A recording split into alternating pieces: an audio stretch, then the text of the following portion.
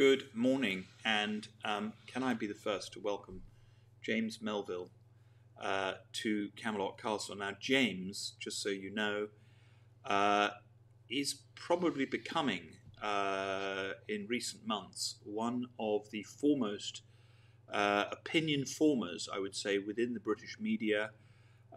He has an incredibly powerful Twitter group and various different social media groups.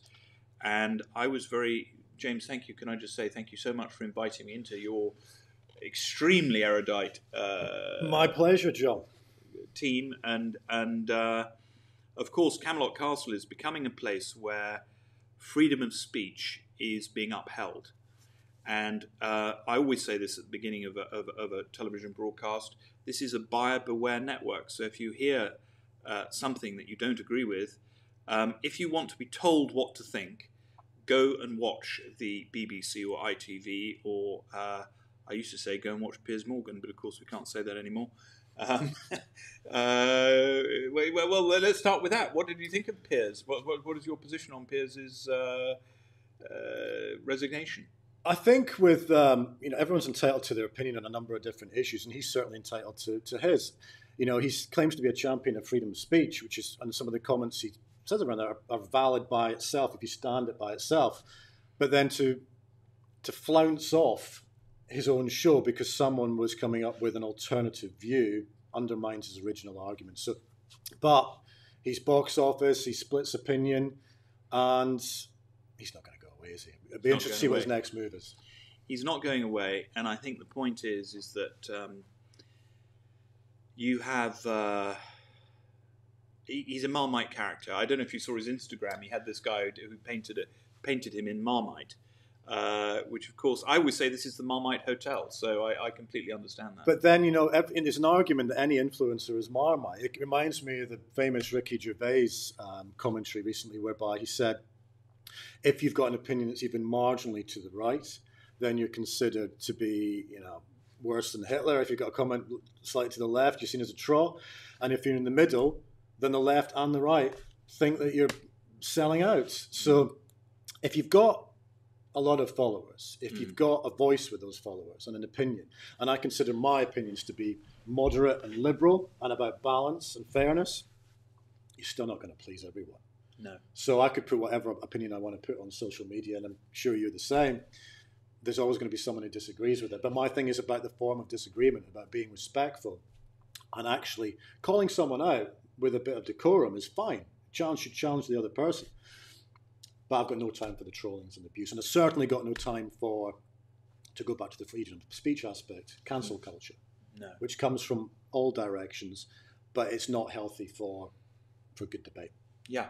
Well, we've had a nice chat this morning. We had a nice breakfast together. We did. Thank you for that. And Camelot Castle breakfasts are fantastic. Which I completely recommend, by the way. Good. Coffee in particular. Best coffee in Cornwall. That's what they say.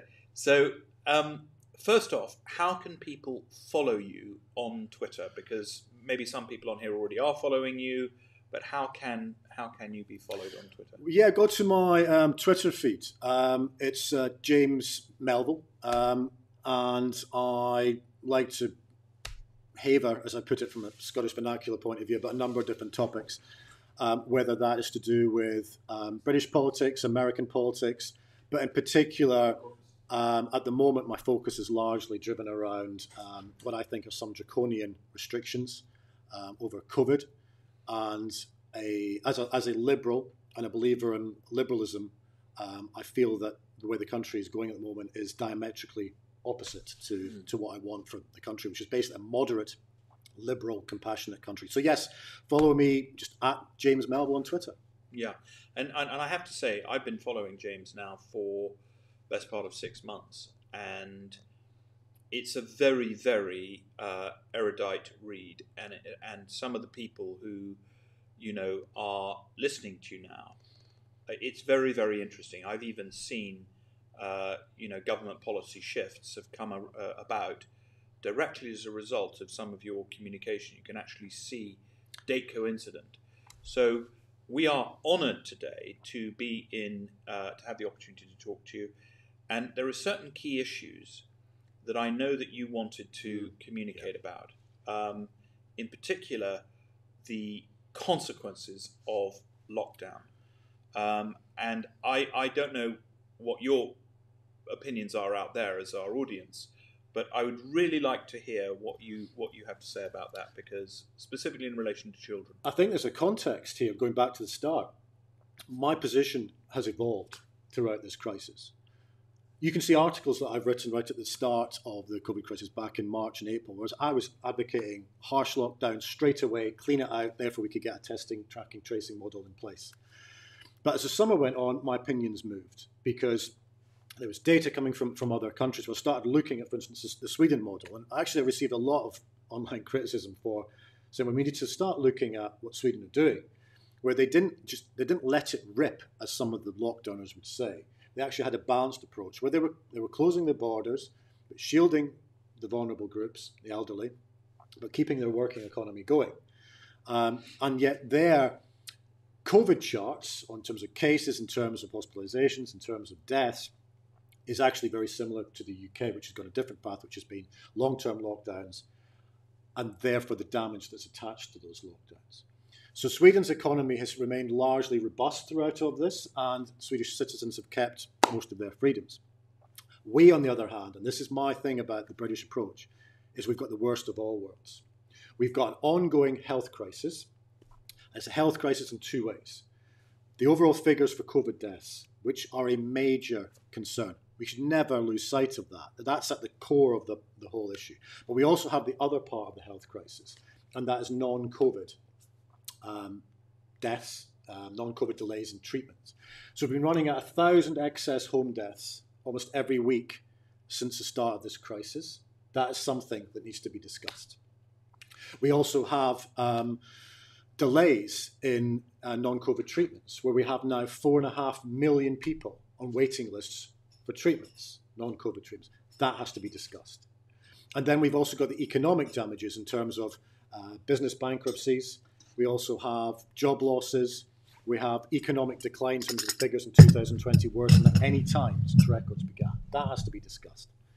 We also have issues about kids' mental health, as you touched on, whereby we now have an additional 500,000 kids who require mental health treatment since this crisis started. That has to be discussed.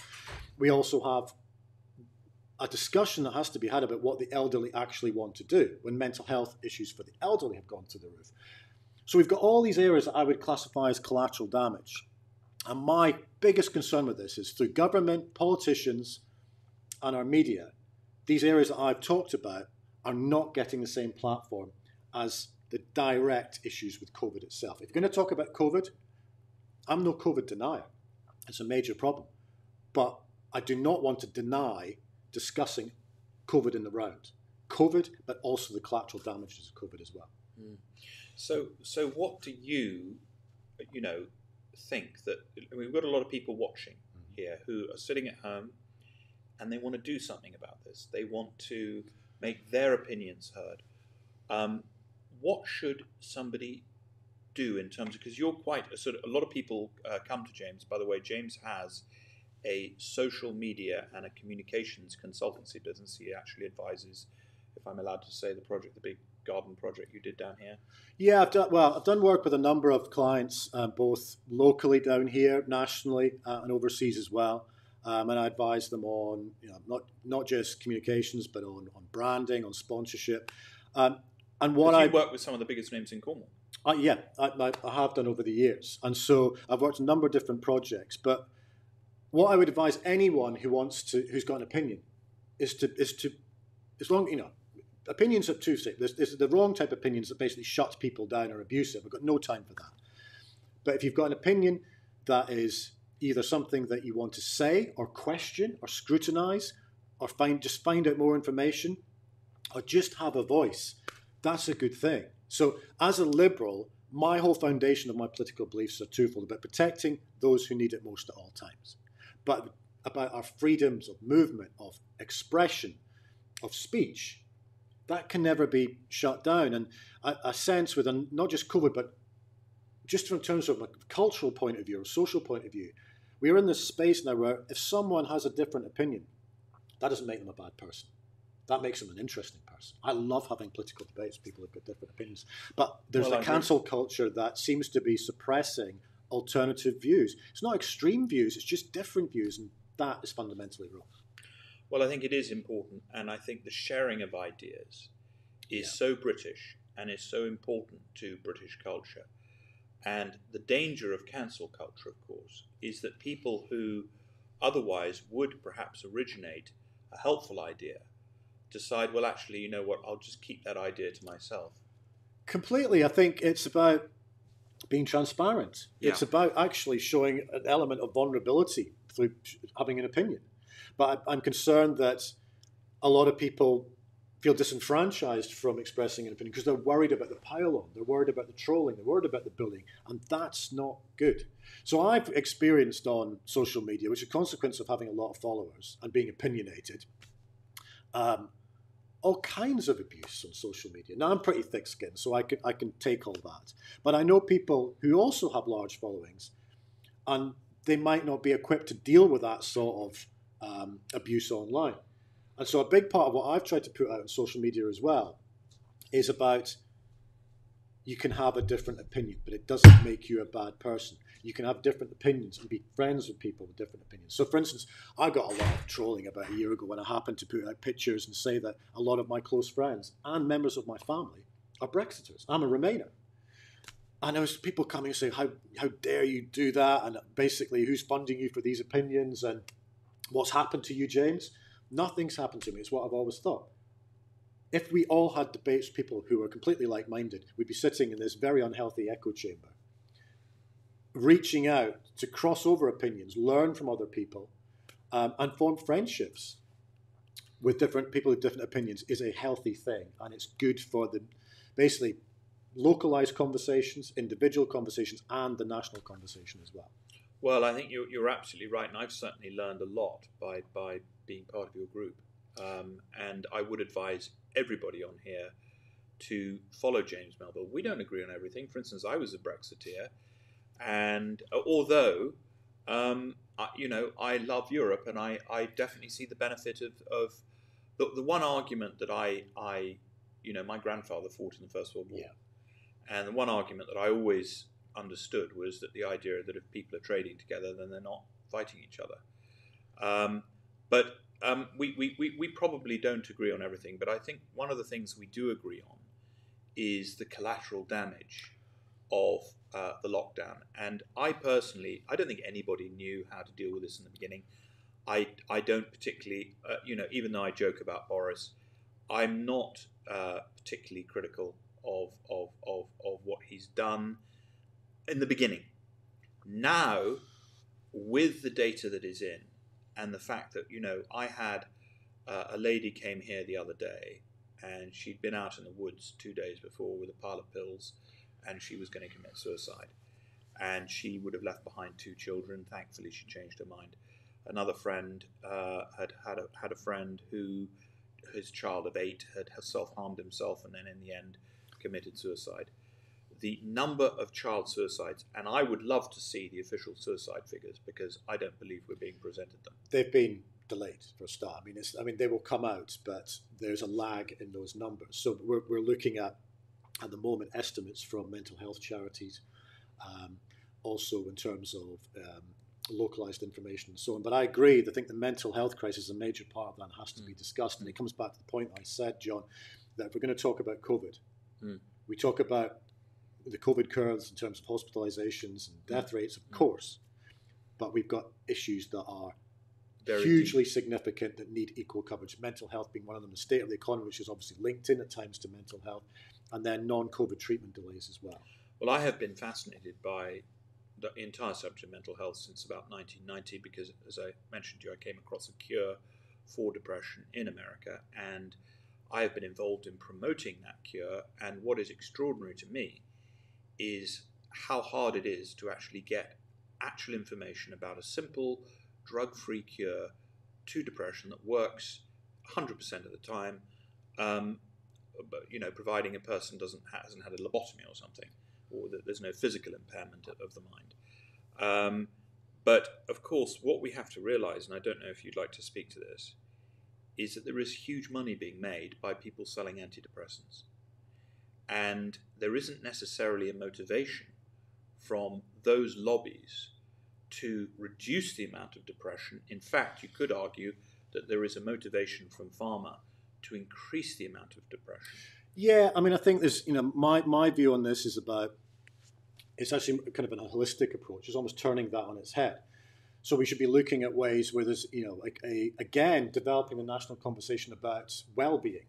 So about in terms of maintenance of physical fitness links into mental well-being. So for instance, about exercise program, community schemes, so you can keep fit, right patterns of eating, diet, processes that you can do to stimulate your mind, the whole aspect of socializing, tactile behavior, which has been stripped out, obviously, during the pandemic. That, again, there should be a conversation about all aspects of well-being. So, people do get in patterns, and I've seen individuals who I'm close to have had problems over the years, not just even in the current crisis, with mental health issues. So there needs to be discussion about how to address that, rather than just kind of the elastoplast approach. Let's look at all aspects to improve our mental health of all ages. And I think hopefully one of the legacies of COVID is we start having this joined up conversation about how do we improve the well-being of the country generally. I mean, I would be interested to see the statistic of antidepressant prescription over the last 12 months and whether or not that has increased. And I'd like to see how much additional profits the pharmaceutical companies that are manufacturing those antidepressants have made. And I think it would be quite startling numbers. I mean, in any crisis, the words qui bono, who benefits, I have found to be very, very interesting. And as a journalist in me says, you always follow the money. You look at who is going to benefit here. And the same was true of, Watergate. We're joined by a lot of new people here. And this is, somebody's just asked, have just joined this conversation, who is John chatting with? We are joined today with James Melville. James Melville, you can follow him on Twitter at James Melville, is that correct? At James Melville, that's right. So I've been on Twitter for a few years now, but obviously the engagement's gone up over the last few years, in particular some of the conversations I've been having, engagement over a number of political issues. So come and follow me. Join the debate. James is a very well-known television and radio personality. He is also an advisor to many large corporations in Cornwall. He handles their media messaging and their comms and works with a number of major corporations. He is a very, what I would call, high-level consultant. And probably there's a lot of people that you do consult that you don't talk about. But certainly some of the names that he's mentioned to me that he can. Yeah, I mean, all of that is going to be, I work with a number of organisations, not just in Cornwall, but across the country. Organisations that I find share the same values, they're ethical, they like to have a conversation, they like to develop good models of social responsibility. And that's, it's not just the companies I work with in my business, it's about what I try and reflect as an individual through my opinions. That I'm, as I said a couple of times earlier, a liberal to the core. And what I want is to have, individuals, communities, regions across the country itself, to basically come together and heal through this crisis and develop this sort of community spirit whereby people are connecting in the right way and actually offering the sort of future that people can actually grasp and feel confident about again. Because one of the problems we've got in this crisis is, understandably, the huge amounts of fear in terms of health, but also fear of the future, because the future at the moment seems very unknown and unwritten for a lot of people, and we need to have that conversation about what does Britain look like beyond COVID. And at the moment, it comes back to the elastoplast approach. We're dealing with what's in front of us, which is to an extent understandable, but there's not a conversation about where are we going in terms of our society in this country. Have you considered running, in politics? Have you considered being an MP? I've thought about it a couple of times, but at the moment in my life, I I have a sense of balance. I have a sense of family life. I have a sense of my business running well. I have various interests outside that. I have old family in Scotland and live in Cornwall, so I'm moving between the two quite a bit. So at the moment, I'm happy with the variety in my life. I mean, I wouldn't rule it out. But I'm involved in politics in a way anyway through the commentary that I do. Of course you are, yeah. And so I like seeing things by almost taking a step back from the thing and go, is this right? Is this isn't right? I'd like to have a conversation with people about various things and have a commentary. So at the moment I see it very much of I have my opinions as my role within politics. Well, you see, I think that, in politics today, one tends to get bound to a political party, and then once you're part of that party, you're subservient to the whip, aren't you? Yeah, I mean, I've been members of political parties in the past. I'm sympathetic to some of them, but that depends on the time. But I increasingly take the view that I don't buy into this tribalism. I put a video out on my Twitter feed about 6 months ago about the perils of toxic tribalism. And it comes back to the point that I touched on earlier about it is possible to have respectful debate and form friendships with people with different political opinions. There's obviously wild extremes, that there's some repugnant views, and everyone's got their red lines on how far they develop a relationship with a different opinion. But I do think the toxic tribalism in this country is causing more division. It seems that everything becomes like a turf war between sides. So whether it's Remain versus Brexit, whether it's people versus police now, whether it's to do with lockdown or anti-lockdown, everyone's taking a side. And actually the debate should be a lot more nuanced and free-flowing than that. So we can have our opinions, but I find it really, really healthy when someone says something, and I think there's something in that, and you go, do you know what? That's a really good point. I don't know enough about it at the moment, but I'm going to go away and read up on it or think about it. And then we can have a debate again. And that, I like that agility, not set opinions. Yeah, well, you see, you are a true knight of the round table because, of course, what we say here is that the table was round for a reason. Yeah. And of course, funnily enough, people don't realise this, but the round table was actually created during a period of, in the Dark Ages, where nobody in England was basically getting on. And Merlin the magician came up with the idea of the round table to basically get people round the table communicating. Don't put the king at the head and as a sort of a dictatorial structure, but have him listen to his courtiers. And of course, the round table was essentially a communications tool, which is really what you've created. So it's highly appropriate that you're here today. And I don't know if I'm allowed to say about our little gathering here in June, but we will have a convocation of freedom thinkers occurring. I better not give the date just in case we get raided. But basically the free speakers and the free thinkers of England are going to be joining us, really. And obviously Scotland as well. And Scotland as well. Sorry. I put my foot in it there. Well, of course, Scotland has been very tough on the lockdowns. Yeah, it has. And I think, it comes back to that thing where there's almost different stages. And at the start, I agree with your point, John, earlier, that at the start, no one knew what was going on. No. And so there's an element of sympathy to, governments making mistakes at that time. But, governments everywhere made huge errors, for instance, on things like PPE. And in terms of the contracts around that and taxpayers' public money being thrown, spaffed away on various procurement contracts, which is an issue, and again, it needs to be discussed. And then, well, I mean, it does seem to me as if a lot of these contracts have gone to people's friends. Quite possibly. I mean, I think this will all come out possibly in the wash someday, but what needs to happen is that there's a lot of lessons that need to be learned from this. We've done things. There's been so many misplaced mistakes in terms of all different, whether it's PPE, whether it's to do with the timings of the lockdowns, whether it's to do ignoring the collateral damages. And like, for instance, in the summer last year, where government and NHS bought up 2/3 of the private sector, and it was sitting empty at a cost of 1.8 billion. And at that time, a reconnaissance period last summer, our hospitals, the COVID rates were low last summer. And yet the backlog of non-COVID treatments was stacking up. and yet that wasn't utilised. And then you've got the whole model where the Nightingales, which were developed at great cost, and then a lot of them not even used. And then, so are we going to learn from those mistakes last summer and into this winter, this summer and next winter?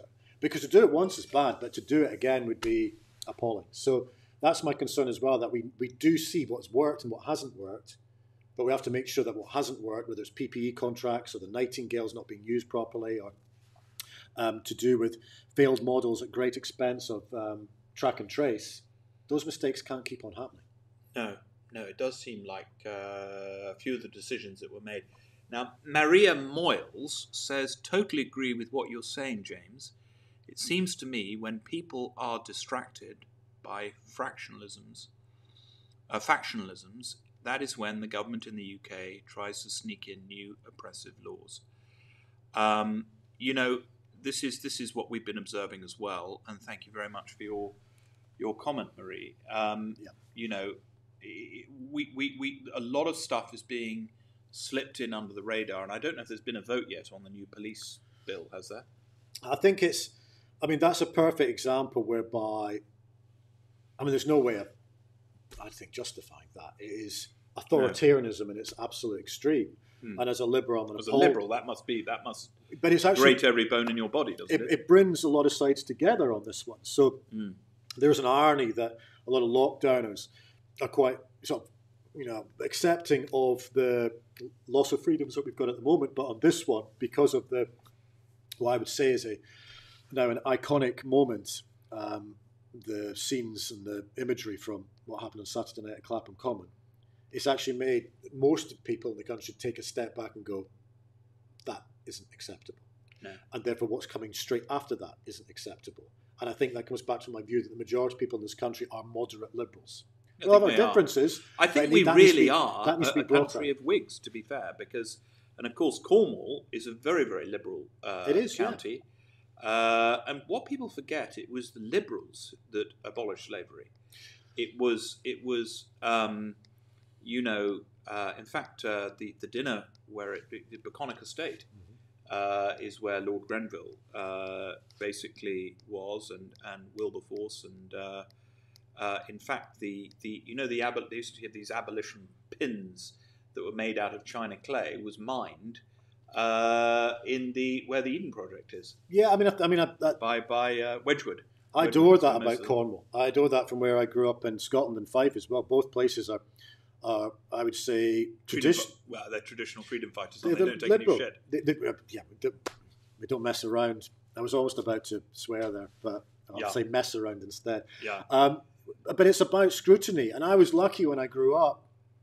None of our viewers swear, by the way. So okay.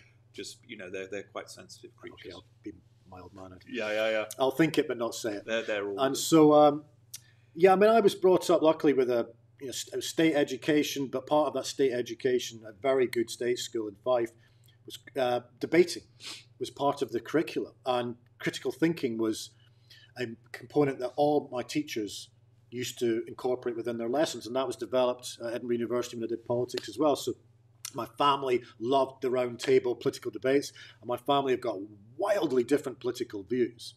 And whenever I go back home, we all sit down, we get some nice wine, and then we have a really good squabble about politics. But it's done with a smile on our face. There's never any resentment.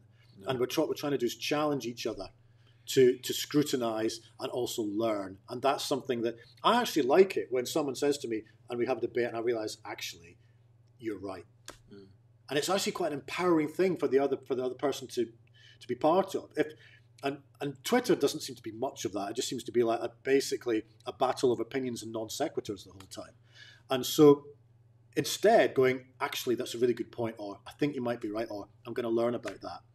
That, for me, is how debate should be held. And it comes back to, I think, one of the pillars of liberalism is about being open to other opinions. I think it's a pillar of Britishness, to be honest with you. That's very true, John. And very often, I get these journalists that come along, and they always are very laudatory in the beginning, and then it turns into a hatchet job. And, I always say to people, you can't do a hatchet job on me, you better go back to hatchet job school. Well, yeah. It's one of the things that they accuse me of is being eccentric, but and they think that's an insult. But actually, being different, I think people love us for our differences, not because of our similarities. I think so, and I think it's about not basically going into the crowd because that crowd who you've always been in goes in a different direction, so therefore you feel an obligation to follow them. It's like surely there can be, it's almost by issue basis. People need to be sort of looking and assessing what their opinions are. And that comes back to tribalism and sort of particular political party tribes, whereby there's almost a diktat, an unwritten diktat, that everyone should just basically buy into every single policy that a given political party has. And I find that a bizarre concept. It's like, football tribalism is a big thing, and I can understand that because people caught up in the passion of the game and the heritage of supporting a side. But that's your team. So you follow that team. That's very, very different to I follow this political party and they've got basically a manifesto stuffed full of policies, and then everyone going, I'll try and sell every one of those policies. I just don't believe that. You're absolutely right. And of course, Michelle Holt, who is one of our great viewers, says, agree with everything you're saying, James. Well, so, Michelle, I'm sure if you were debating with me, then... She's a lady of great taste. Lady of great taste, let's just say that. But the feeling's mutual. But if you were debating with me, you'd find things that you want to squabble with me over as well, because that's just life, and that makes it a good thing. And it's something I put out on my Twitter feed a lot, where I get very, very frustrated about the approach on Twitter where people go, oh, and I've had this recently. When I took this path on scrutinising lockdowns and talking about the collateral damages, I would have a lot of my followers would go, wow, that's an interesting opinion. Can you talk to me about it? And I like that approach. But there was one or two people who would come and go, what's happened to you, James? Or who's funding you for these opinions? Or I'm disappointed in you.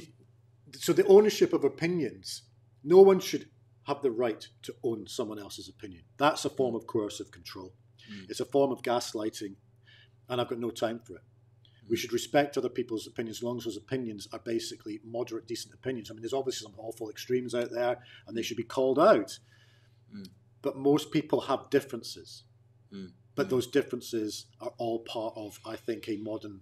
Yeah, you're absolutely right. Well, Jane Wright, who is also a regular viewer of ours, she says, there is no debate with current censoring. This is the issue. Opposing voices are not being heard. We're dismissed as nut jobs. I think, yeah, I mean, I've, on the view, been sceptical about lockdowns and also concerned about the lack of narrative about the collateral damages of lockdowns. I've been called everything. I've been called COVID denier, COVIDiot, conspiracy theorist, and it's just ridiculous. My views are moderate, maybe slightly left of centre views, but I cherry pick some of those views around the centre ground. And I mean, is it wrong? Is it wrong to demand, as you have been doing, to put attention on the collateral damage of the lockdown and take a holistic approach? Yeah. Is that an extreme idea? It just isn't. I think it's back to the cancel culture thing where I take a different view to someone else, and one or two people will go, let's try and shut that person down because they take a different opinion. But it's a moderate view to say COVID is a problem by itself in terms of obviously deaths and hospitalizations. But we've got a multitude of other problems that are getting worse by the day because of the response to COVID as well. They all need to be discussed, and they need to be discussed freely, openly, with respectfulness, but with the attention of detail and evidence to bring out all of these issues around COVID. Because if we just stop all of that, suppress that, and focus just purely on hospitalization, death rates on COVID and nothing else, that's not a full debate in the round. And my view on any aspect of politics is that there isn't a simplistic black or white. It's far more complicated than all of that. And therefore, good debate brings those nuances out and allow them to be discussed. It is so important. And that's one of the reasons why we started broadcasting here from Camelot on the first evening of the lockdown, and I think we broadcast every night. Of course, what's happened here at Camelot Castle TV is because we have confronted a number of subjects, this channel has been censored. And for those of you that really want to, we do like to share all different viewpoints. And some of them people agree with and some people don't. We have a Telegram channel, Camelot TV Network on Telegram. And I would ask each and every one of you to subscribe to that channel, because what I've learned is that on Facebook and on YouTube, you actually have to tell the lesser tale. If you actually give people the full meat and potatoes, sadly, you will be censored. And so from now on, we're going to not be overtly flying in the face of those who wish to censor variant opinion. But what we are going to be doing is asking each and every one of you to sign up to our private TV channel, which we have. I don't have the link for it here, but sign up for the Telegram. There is the link. Thank you so much. That is the Telegram link. And then we will keep you in touch with any future broadcasts. And also what I'll be doing in that channel is I will be reposting this interview, and I'll also put James's social media details. Yeah. And if there are any companies out there, you could not ask for a better comms or I would say consultant, really, to negotiate. You've built up your own Twitter following now to about 170. Yeah, I've used Twitter since 2009, but didn't really use it until about 2015, 2016, and focused on largely politics. But yeah, come and look at my videos, not about politics. I put a few other things on there, in particular about Scotland and various other interests. So it's quite eclectic. It has a focus on politics, but it has a number of other things. So I'm not just droning on about one particular issue. It's on a multitude of different things. And sometimes we have a bit of fun. There's a lot of engagement on there. I do a lot of writing commentary for a number of different media outlets as well, on top of my consultancy business. So yeah, come and follow me. Join the discussion when it is a discussion. But quite often people have different opinions and approach that in different ways. Yeah, and I've seen how you handle that, and it's very skillful.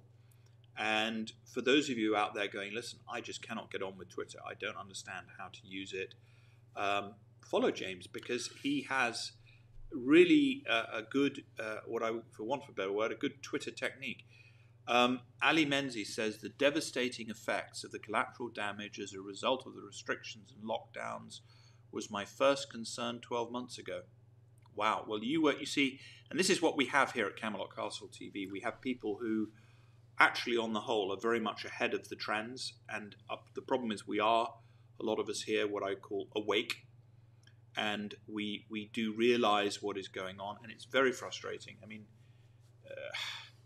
What do you say to somebody like that who knew about this 12 months ago? What do you say? I think, and this is what I would say is, I think that it's no one really knows. All we can do is basically build up our own knowledge base on the evidence that we find and look for the right sort of evidence, and look for patterns that are emerging. So that's why my big focus is around the collateral damage, because that evidence is there. So it's in terms of we talked about the mental health issue, we've talked about the obvious economic damage or non-COVID treatment delays. That is happening. So it can be discussed. This is not, I don't particularly like crystal ball debating. But I think this is not going to work because, and you're basically staring into the future when nothing's actually happened yet. And there's actually elements of the whole Brexit debate that was like that back in 2017 and 18. And I thought at times I approached it the wrong way. I was committed Remain, and I was going, this is going to happen, this is going to happen. And no one actually knew. But with COVID, we're in the middle of it. And there is some patterns and trends that have emerged over the last year, in particular on the COVID in the round and all the collateral damages. And so we're debating stuff that is literally happening in real time. I think also, and actually I think the Brexit debate is, I think when it first began, because I was part of that debate from the very, very early, even from Jimmy Goldsmith, with his, he created that party, where they wanted to have the vote. Was it, I forget the name of the damn party now. But Jimmy and the Aspinalls and, Jonathan Aitken, number of interesting people at the very beginnings of that debate. But with the Brexit, I think the great error that the Brexiteers made is they violated one of the fundamental rules of public relations or campaigning, which is never use lies. And that bus that they put out about the NHS, I think that was really crossed a line as far as decent people. But I mean, as a Remainer, that must have driven you bananas. It did, yeah. I mean, there was all kinds of disingenuous information, lies, half-truths, whatever, smearing, crystal ball gazing about what's going to happen. And so the debate became a debate of ideology, but not necessarily the facts to back it up, because it hadn't actually happened yet. No. We're now with COVID and actually now beginning to with Brexit, we've got more meat in terms of debate because of stats. But like anything else, I learned a few lessons about how I debated the whole Brexit thing at the time. And my whole thing is about to try and find ways where you're bringing people together to bring the best out of people in debate, even if they've got different opinions. Yeah, and Stefan says, which I think is very true, differences in viewpoint is a privilege in a society with free speech. Enemies is something different. That's a good way to finish off, I would say. I couldn't put it any better myself. So, Stefan, you've come up with the quote of the interview. Quote of the interview. But I'm going to ask you one more thing. We've looked at some of the negatives. What are the positives that are going to come out of the last 12 months? What are the good things that are going to happen? I think there's aspects of community spirit that's been good. I've seen it in my own local neighbourhood where people are helping each other out. I mean, I've delivered some food parcels to elderly and vulnerable. You leave it on their doorstep, and people are checking on each other. In a bizarre way, friendships have been strengthened. So, I'm Zooming my friends all around the country all the time. So before that, people, there's a group of great pals of mine from university. We've known each other for 30 years. And we wouldn't pick up the phone very often. We'd meet up 2 or 3 times a year. But now we're Zooming each other once a week. So bizarrely, the ties that bind at the moment feel fragile in terms of tactile behaviour and giving each other a hug and travelling to see someone. But in some ways they've been strengthened, because I think people have taken a step back going, my God, I need to hug someone, or I need to see someone. Thank God for aspects of technology to bring us together, and we can at least chat via Zoom or whatever. And I think what could come out of this, and I feel this with a number of different things. I love playing sport, and I can't wait till I can again. And I think possibly an appreciation of the simple things in life that we took for granted and have been stripped away from us. When we get them back, we might appreciate them. But the other thing I would say, and this is how I'd like to finish off. One day, all of this will pass. Hopefully it will pass when we get towards the end of the roadmap. But we have to make sure that every single freedom that's been taken away from us during this crisis, we have to get them all back. Wow. That's very powerful. We can't. And I agree with that. That is, we need to actually document each and every one of the freedoms that has been taken away from society, and we need to get them back. It is the moral responsibility of the government to do so, and most of the public would expect that. But I agree. I think it's very easy to lose our freedoms, but sometimes it can become a little bit more difficult getting them back. But we have to make sure that we do. Well, you're a modern William Wallace, and basically, don't worry, I'm not going the Braveheart of our times. I'm not going to invade York or anything like that. No, don't worry. I'm a lot more moderate than that. Yeah. No, but I mean, his call for freedom was a call that was is still heard around the world, and was an amazing freedom fighter. Yeah, but he looked a bit cooler than me. He was arguing freedom with a broadsword and a kilt, and I'm doing it on a keyboard. Yeah, but you don't know. I mean, they used Mel Gibson in the movie. Who knows? You may be more... Well, he was too short for the role. He was too short for the role. He was a tall guy. But listen, James, it's been an absolute pleasure, and thank you so much. Do please follow us on Camelot TV. On the there's the little link there. Thanks, John. And we will see you soon. And do come back to Camelot again soon. Will do. My pleasure. Thank you.